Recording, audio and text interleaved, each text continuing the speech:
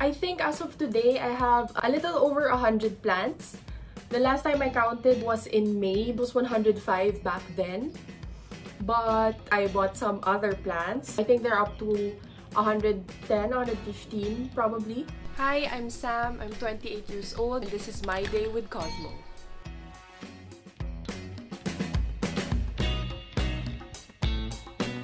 I think my love for plants began late last year when I decided to buy one pot of snake plant. This snake plant was intended for indoors because I wanted to put some plants inside the house to make our house feel a bit more homey. These snake plants would survive in low light. And that area where I wanted to put my plant was in a corner of our house that didn't receive that much light. From that snake plant, I bought some pothos and then it went on and on until I had this.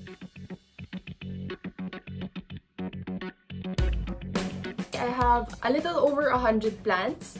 The last time I counted was in May. That was 105 back then. After May, I bought some other plants. I think they're up to 110, 115 probably. And with regards to what people are going to find in my garden, I think they are going to see a lot of aroids. I really like how they look. I have very few flowering plants. I only have Hoyas and none of them have bloomed yet. I only have one fruit-bearing plant and that is a calamansi. And I started planting seedlings as well. I have arugula over here. I have a tomato. I have oregano. This is ampalaya. I have some various rubber trees. I have monsteras. I have philodendrons. I have anthuriums. But most of them are tropical plants. I find them really, really beautiful and very easy to care for.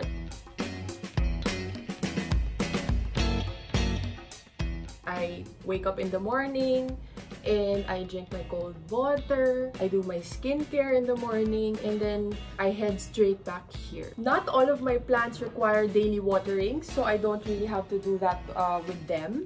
What I do though is I try to mist them all the time to maintain high humidity. And I just check for pests, I check for new growth. After I check on them, I go inside, check my socials, check my Instagram. I get a lot of inquiries in my Instagram on how to care for certain plants. And then after that, I check my YouTube, my analytics, my stats. After that, I play with my cat because I recently adopted a cat.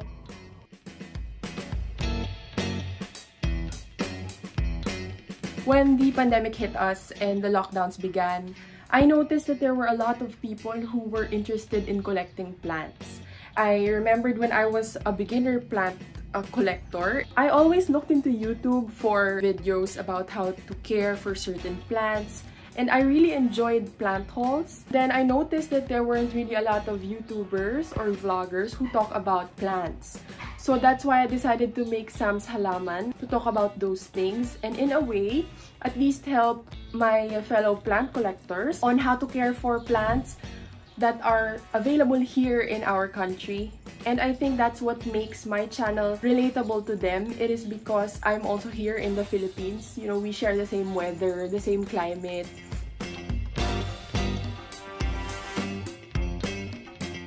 Just take it day by day. Don't be scared if a leaf turns yellow or a leaf dies. It's really part of the cycle. You're gonna see new leaves. Yes, that is the most fulfilling feeling. You're gonna see dying leaves and that's really all just part of it. Make sure to research about your plant so that you would know how to care for them. Try to mimic their natural environment.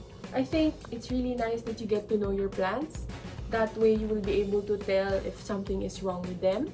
When you've done your research and you think you're fully ready, get your first plant.